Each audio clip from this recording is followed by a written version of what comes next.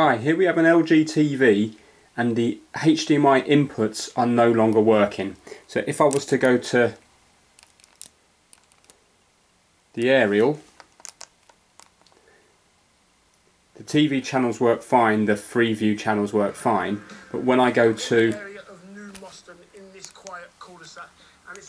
HDMI 1 for example, none of the HDMIs work. It starts doing the handshake, connecting, but then it doesn't actually do anything, it says no signal. Okay, now I know this is the HDMI chip on the back of the board, so what we're going to do is we're going to actually try and heat it up and see then if we can get it to work again by heating it up with a hairdryer. Now a lot of people take the whole board out and they put it in the oven, but because I know it's the actual HDMI chip, I'm purely going to put the heat on the HDMI chip just to see if it starts working. So let me just show you the back of the TV. Now I'm just going to unplug it from the mains just for a moment because I'm going to be showing you the circuit board.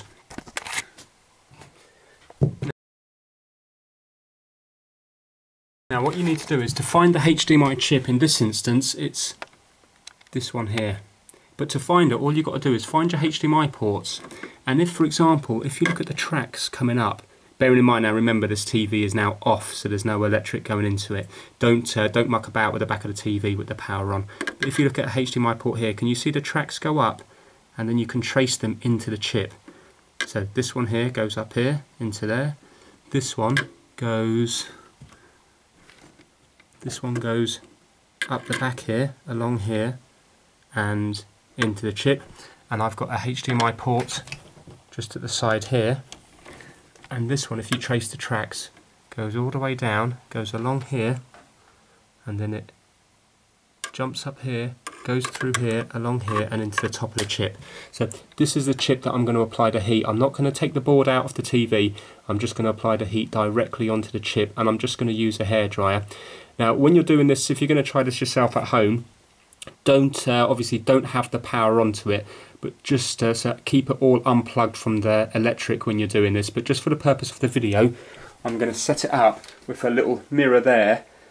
It's only a small mirror, but what I'm hoping to find is that as I start to apply the heat, I'm hoping then that the signal will start going through, and hopefully you'll see the screen light up in the mirror.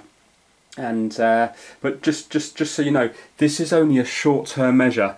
I did this before and it only lasted for about a month or so. So the long-term fix is to get a new board, or if you know what you're doing, I presume you would be able to solder a new chip in here. But the long-term solution is to get a new board. Right, hopefully you can just see the LG saying no signal there just in the mirror. Obviously it's back to front. I've just put the back of the TV over this side because obviously it's plugged in at the moment and I don't want to touch against the electrics there because I don't want to get electrocuted. As I said before, do not do this normally with your with the power going into the TV. So I'm just going to heat up the actual chip itself, and I'm hoping that it will start to I've got it connected to the Roku medium player. I'm hoping it will start to kick in.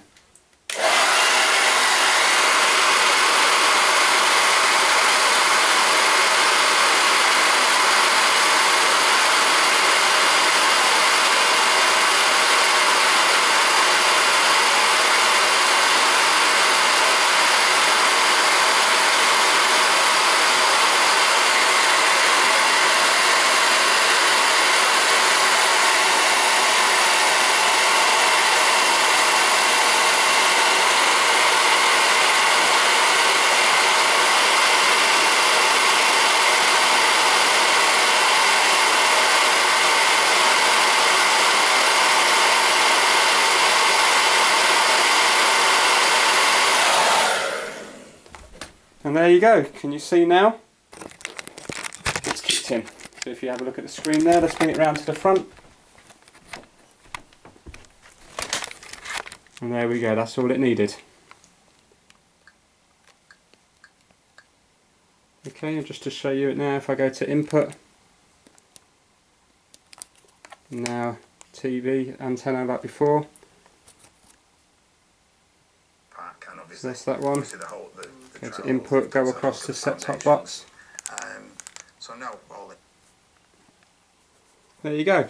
So the reason I wanted to do it with the power connected is just to show you it kicking in, so just to show you how much heat it actually needed. So as you see, it didn't need much heat at all, but that won't last long. It will probably only last another month, but it's just to tide you over, you know, if you're getting paid at the end of the month, or it's a short-term solution until you get it fixed properly. Okay, hope you enjoyed the video.